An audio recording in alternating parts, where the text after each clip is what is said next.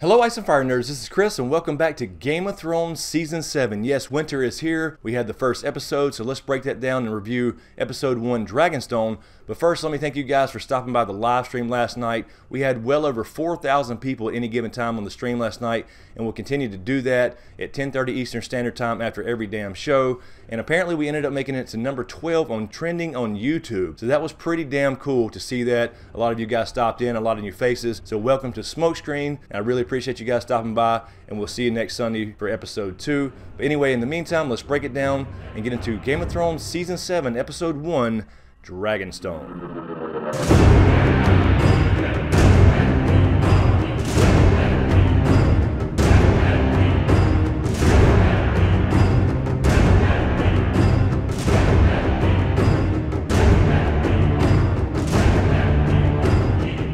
Alright, so I gotta say right up front, I loved this premiere. It was badass and it's moving pretty damn quickly. We had a cold open this time, and that means that basically the show starts before it actually comes on, before they roll the opening credits. But anyway, we saw Walder Frey stand up, and immediately we knew who this was because we saw him die last year getting his damn throat slit by Arya. So Arya was playing the part of Walder Frey wearing his face. That does confirm that she does have those skills to take a face and wear it and use it, and apparently speak in his voice as well, just like we saw Jack and Agar do. Pretty damn badass, and the cool thing was she used poison to kill all the important Freys, as she put it, and she specifically used Arbor Gold. And that was a little shout out back to Season 1 when Dany had the attempt on her life via the wine merchant. But I love the lines here when she said to the servant girl that she let live, when people ask what happened here, tell them the North remembers. And one of my favorite lines of the whole damn show, I think she used the House Stark words in a way that it probably used to be used: winter has come for House Frey. And then Arya drops the damn mic and walks out giving zero fucks. And then we saw the infamous shot behind me here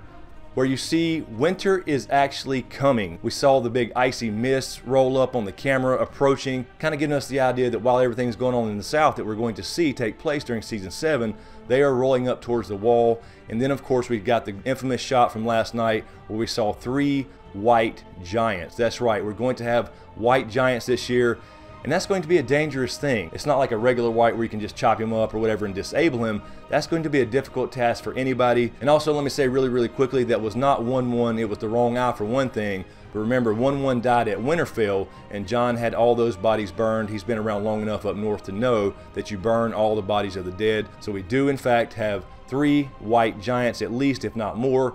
And maybe we'll see ice spiders as big as hounds. And then we see Bran and Meera finally make it to the wall so Meera can stop pulling that fucking sled. I thought this was a little bit odd. It kind of happened really quickly. They didn't even address the issue of the mark on his arm, so apparently that may not be an issue at all. You would think though that he would kind of stop and check his arm and check the frostbite and see if that was still going to be an issue, but he basically talks Dolorous Edd into letting them in because he does know what happened in the Fist of the First Men. He knew things that Dolorous Edd knew that nobody else should know because of his green sight, but that does show that Bran has been studying on the way to the wall, although in Season 5 they wasn't that far away to begin with. So that's one thing I didn't like about this premiere, was it didn't really address the aspect of the mark. You would think Bran would at least think about it, or maybe even have Meera ask about it. Wait a minute, the last time you got touched by the Night King, he attacked the cave and killed Bloodraven and our friends and Hodor. Don't you think that should be a concern?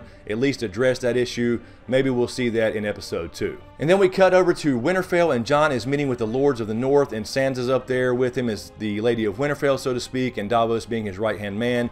And this goes down pretty much like we predicted it would. He's basically rallying the Northern Lords. They're discussing what to do with the houses that had betrayed them and fought for Ramsay, and Jon held his ground and did not want to give away their castles because of the sins of their fathers. And what Sansa said did make sense, in the sense there has to be some kind of punishment, but that only makes sense under normal circumstances. It was one thing to kind of call Jon out in front of everybody, and he actually did address that, and I'm kind of glad they had that conversation after the fact. But the point being here is Sansa would make complete sense if this was normal circumstances, but this is not normal circumstances. Jon is completely focused on the White Walkers and the war to come, so it makes no sense to rip a castle away from other people that can help you win that war. And it did address the question a lot of people had about the wildlings. Instead of like offering the Dreadfort to Tormund and the wildlings, he asked the wildlings to go man the castles on the wall, specifically Eastwatch by the Sea, and that's going to come into play later, as we saw with the Hound. Although the Dreadfort should still be an option for them later on, if they all survive. So the bottom line here is we saw the drama between Jon and Sansa pretty damn early, but I'm kind of glad they addressed that right after the fact, where Sansa does show that she respects Jon, and we'll see if she continues to be power hungry and continues to try to undermine Jon in some way. way, but Jon straight up said, "You're trying to undermine me in front of the other lords." So I'm kind of glad they had that conversation, and I'm glad she kind of respected him in the sense of saying, "You're pretty damn good at this whole ruling thing." So we'll see if Littlefinger has any manipulation whatsoever on her, or if she's already manipulating Littlefinger. But I will say that during this scene, it was also pretty neat for Jon to say, "It almost sounds like you admire her," talking about Cersei. And if you notice Sansa's hair, it does look like Cersei's did back when she had long hair in the earlier seasons, more of a southern hairstyle. But she did say, "I learned a lot from her." So I'm hoping at least that all those bad experiences she had in King's Landing with Cersei will come into play, and she can use that, and primarily against Littlefinger. And then we see our first scene between Cersei and Jaime. So Jaime seems to know that Cersei actually blew up the Sept of Baelor, because Cersei asked if he was basically mad and said, "What, are you afraid of me?" And he says, "Should I be?" So it seems to me that he already knows that she blew up the Sept of Baelor.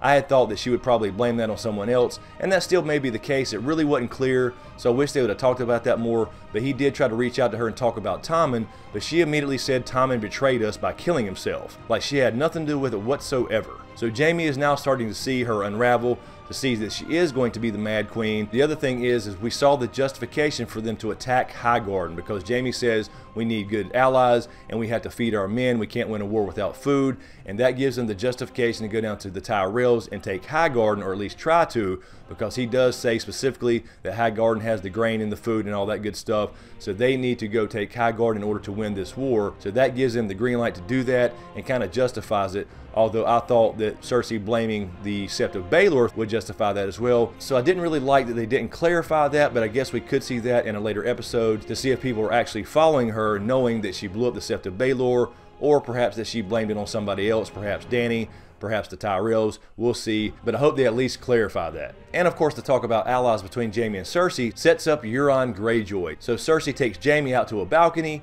and we see the Greyjoy fleet approaching, and I guess Euron found enough trees on the Iron Islands to build those 1,000 ships, and invited Euron to come up in there and offer her his big fleet of ships so she can win the war and rule the seas. And I gotta say, I love this Euron character. This is much closer to the Euron of the books, and he walked up in there looking like a damn cowboy. Last year, I was not impressed with Euron whatsoever. It didn't seem to be the book Euron at all, and they didn't even use the dragon horn to give him that kind of power. So they just used the ships or the fleet as a plot device to try to get Dany. But of course, Yara and Theon went and met the Dragon Queen first, so that kind of took away from Euron a bit in my opinion, but I really liked the way he was acting. He went straight up in there right in front of Cersei, the Mountain, and Jaime, and put on a damn comedy show. I mean, he was basically roasting Jaime left and right. Jaime got in a few jabs, but not really good ones. He basically roasted Jaime right in front of him, right in front of Cersei, and Cersei started to like this. She started to smile at Euron because he's got two good hands, and actually started to fall for this. So this is a little closer to book Euron, where he's fucking crazy. He loves killing people, but he's a damn good manipulator, and he's different around different people, and it seems to start working on Cersei. So this will finally make Jaime start to realize, like book Jaime, that Cersei's fucking crazy, that Euron's fucking crazy, and he needs to get the hell up out of there after he chokes the damn life out of her. I really love the scene when Euron started approaching Cersei and he walked up the steps, and then the Mountain kind of stepped forward without even having to be told, and then he kind of looked over at him like, okay, I can respect that, and then back the fuck up. But Euron put on a damn show and basically said, I won't come back to King's Landing until I have you a gift. And I think I know what that gift's going to be. And then we cut to the Citadel and see Sam and his damn chamber pot work, and that was funny as hell. They showed a lot of time passing here, and by the way, there showed a lot of time passing between many scenes in this episode, so they're really going to be moving fast this season. I love the montage that showed Sam and all his duties with the food, the shitty food. It all seemed to be the same here. That was pretty damn funny, but it showed he'd been there a long time already working, and gained access to the Forbidden Room with all the books that he's interested in as far as learning about the White Walkers and the original Long Night. And we finally get to meet Archmaester Ebrose. Yes, apparently this is not Marwyn the Mage. This is going to be Archmaester Ebrose, who is more of a healer.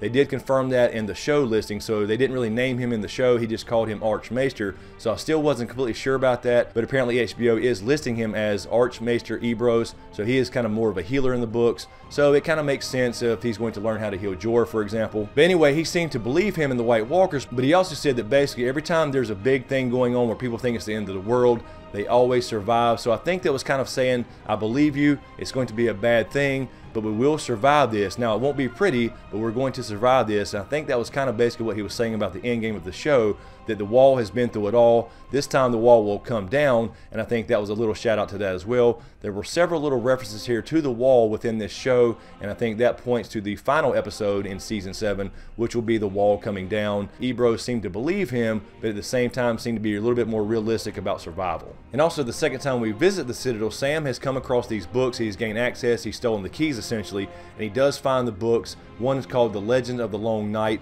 and Gilly starts reading that, and I think we'll see a little bit more of that in episode 2, because we did see in the trailer where she was reading about Azor Ahai within that book. But in the book Sam was reading, we saw the actual cat's paw dagger, and it seems to be the exact same one.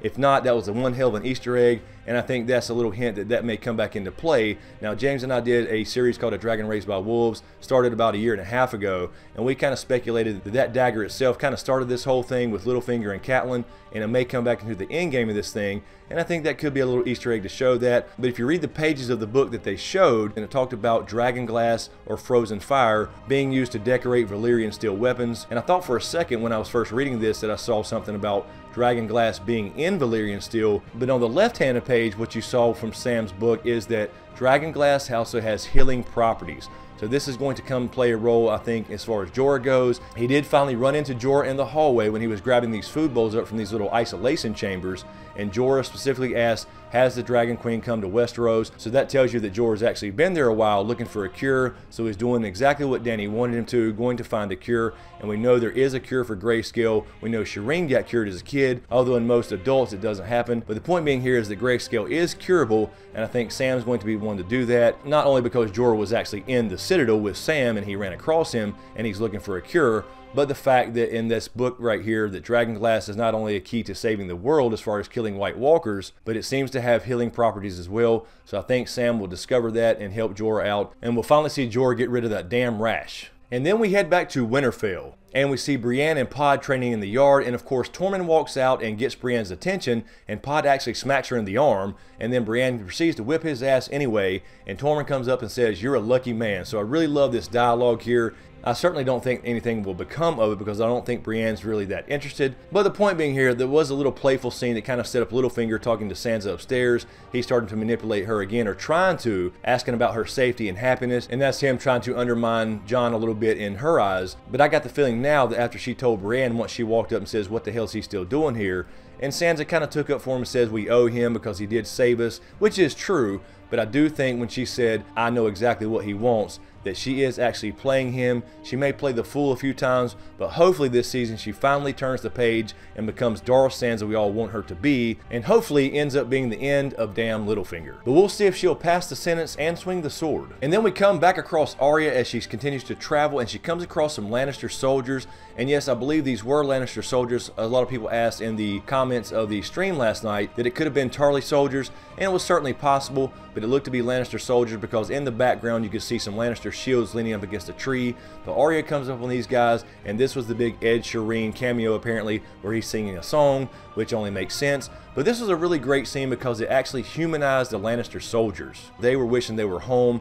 They only serve the lord that they follow. They're not really responsible for all the damn decision making as far as the lords and ladies. So in other words, they don't represent Cersei. And it started to make Arya miss home. They were talking about how they're out in the field and they wanted to go home. And that's going to be a big turning point for her, at least the beginning of a decision she's going to make to not go to King's Landing to kill Cersei, but to finally head home to Winterfell. And I believe this is the first time in the history of this show that somebody ran across somebody on the King's Road, or whatever the hell road it was, and actually was just nice to somebody and offered them food and didn't try to kill anybody or take their shit. And then we come across the Hound and the Brotherhood Without Banners, and this was some of my favorite stuff of the entire episode. I really love the dynamic between the Hound, Beric, and Thoros of Myr. Really cool to see them all back together again and talking. And you can really tell by the jokes they're making, they really have a mutual respect for one another. And what was really, really cool here is they come across the original house where Arya and the Hound went 2 seasons ago, and the Hound knew exactly where they were. He didn't want to go in there because he felt bad for them, because he felt bad he stole their silver. But he did foreshadow this back in season 5, I believe, when he said that come winter they'll be dead, and damn sure that's exactly what happened. So the Hound was right. but he had a lot of respect for them, and he actually went out to bury them, and Thoros actually helped him do that. I thought that was a pretty damn cool scene. But the big shocker here is that during all this time they're having these conversations, he's asking about the Lord of Light. Beric really doesn't know what to say. He really doesn't understand it himself and why he keeps coming back. But Thoros asked the Hound to come over and look at the fire. And of course, this is the Hound's big thing. He's afraid of fire because of his original scars, what his brother did to him in the mountain. That's why he hates him so bad. So I thought it was pretty damn funny. Well, everything he says is funny, but in particular the line where he said something like, "It's ironic that I end up with a group of fire wizards." But the big shocker here, for me at least, and for a lot of people I'm sure, was the Hound actually read something in the flames, just like Stannis did back in an earlier season with Melisandre. But Stannis was kind of already there. He kind of already halfway believed in this religion because he saw some results. But the Hound didn't believe in anything ever, and he walks over to the fire. Thoros says, "Take a look, what do you see?" At first he sees nothing, but then he actually sees something, and it certainly points to where they're going to end up later on this season, because he sees the wall, he sees a castle by the sea, which is going to be Eastwatch by the sea, which is likely where they're going to head later on up north. He sees a mountain that looks like an arrowhead, but the dead are walking past that or marching past it on their way to the wall. So the Hound actually read the flames, and that probably made a little bit of a believer out of him. So although I would love to see Clegane Bowl 2.0, I still love this character arc, and I think it would be actually better for him if he doesn't go kill his brother. He forgets about revenge and continues this trip up north to fight for something bigger and better than himself, and I think he'll do that using fire. But I also got to say, I really love the Hound's burial prayer. He tried to say the prayer of the seven, he couldn't remember it, so he ends up winging it, kind of like I do here on these videos, and says, "I'm sorry you're dead, you deserve better," and he drops the damn shovel and walks off. So I thought that was pretty damn cool to kind of see him continue his character arc and learn that he's part of something bigger, and he's starting to have a lot of respect for other people and really showing that now, and at the same time maintaining his dry fucking sense of humor. And finally we come to Dany coming home to Dragonstone. This is something that people have been waiting literally 25 years to see, so this was a pretty damn emotional scene. As a matter of fact, it was just like last year during the build up to the Sept of Baelor being blown up. There was not any dialogue whatsoever until the very end. Dany approaches Dragonstone, she gets off her boat, she touches the beach. You almost felt like you were walking in Aegon the Conqueror's shoes, because she was literally retracing his steps in a way, so you can almost feel that going on as she explored Dragonstone. You saw all the dragon statues and carvings. She walks up to the castle for the first time. She rips down the banner that Stannis had left behind, like I had mentioned in one of my trailer breakdowns. But it was really, really cool to see Team Targaryen back in Westeros officially now.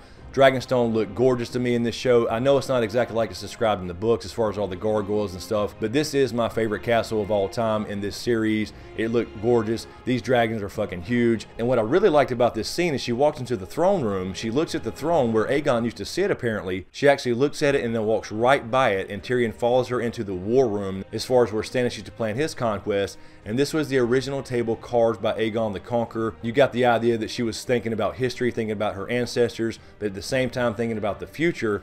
And finally, at the very end of this scene, when Tyrion and her look at each other, they look down at the table and she says, "Shall we begin?" And that's where the episode cuts off. So I thought that was actually really well done.